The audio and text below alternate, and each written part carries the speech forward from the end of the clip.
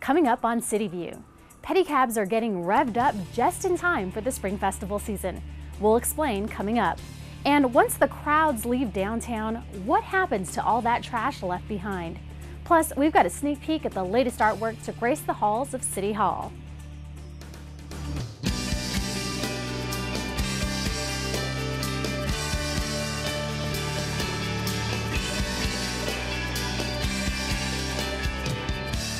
Hi, thanks for joining us. I'm your host, Marissa Monroy. The Austin City Council recently adopted the Austin Strategic Direction 2023 plan. City staff, council, and the community spent the last 13 months drafting it. The goal is to create a playbook with clear priorities for the city. Further, it aids our ability to achieve the goals set out in Imagine Austin and many active plans with a 3 to 5 year perspective that bridges the annual budget process. The City of Austin has not had a strategic plan in place since the early 2000s. Staff from across the city worked with council to establish metrics that will help measure success in advancing 6 key equitable community outcomes. Having economic opportunities and resources that enable us to thrive in our community, getting us where we want to go when we want to get there, safely and cost effectively. Being safe in our home, at work, and in our community. Enjoying a sustainable environment and a healthy life, physically and mentally. Being enriched by Austin's unique civic, cultural, ethnic, and learning opportunities. Believing that city government works effectively and collaboratively for all of us, that it is equitable, ethical, and innovative. The Strategic Direction 2023 document can be viewed at austintexas.gov/strategic plan. Switching gears, traversing Austin's steep hills on 2 wheels while carrying some extra weight in the back? Well, it's not a job I could do, but it's a way of life for hundreds of pedicab operators in Austin. And now some of those operators are getting an extra electric boost just in time for the Spring Festival season. The Austin Transportation Department and Austin Energy teamed up and launched a year-long pilot program to see how electric pedicabs perform on Austin streets.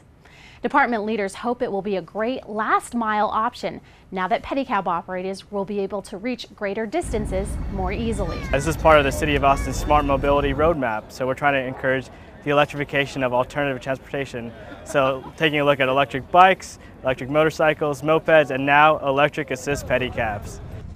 The technology is similar to an electric bike. The pedicab companies are responsible for paying for the equipment and making sure that pedicabs pass the city's safety tests and follow the program rules.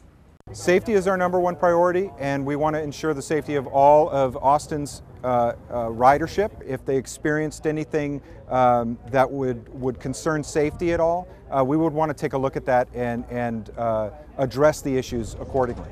If you happen to find yourself on an e-pedicab, we want to know what you think of your ride. Each pedicab will be equipped with a QR code, website, and link that you can use to provide your feedback. For more information, visit austintexas.gov/e-pedicabs.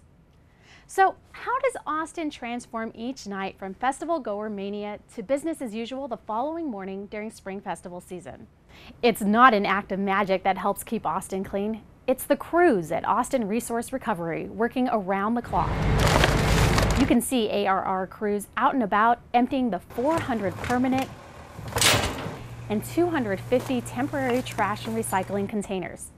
Once the dust settles and the crowds clear, the real magic happens.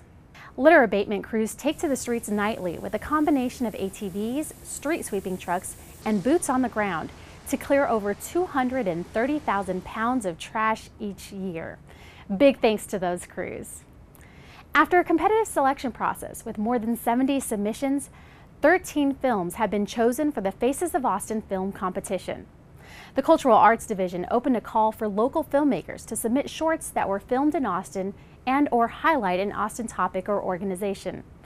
All selected filmmakers will receive a $500 honorarium for their contribution as artists to the cultural landscape of Austin. The Faces of Austin 2018 filmmakers recently gathered for a screening of their shorts at a South by Southwest Film Festival community screening, where celebrated Austin actor and filmmaker Macon Blair announced his Judges' Choice selections.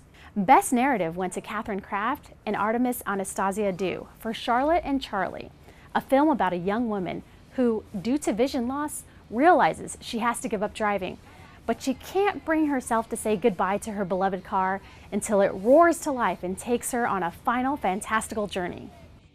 Best Documentary went to Louisiana Croots for Language Lessons, which documents a group of Arabic-speaking women who volunteer their time to teach English to women refugees from Syria.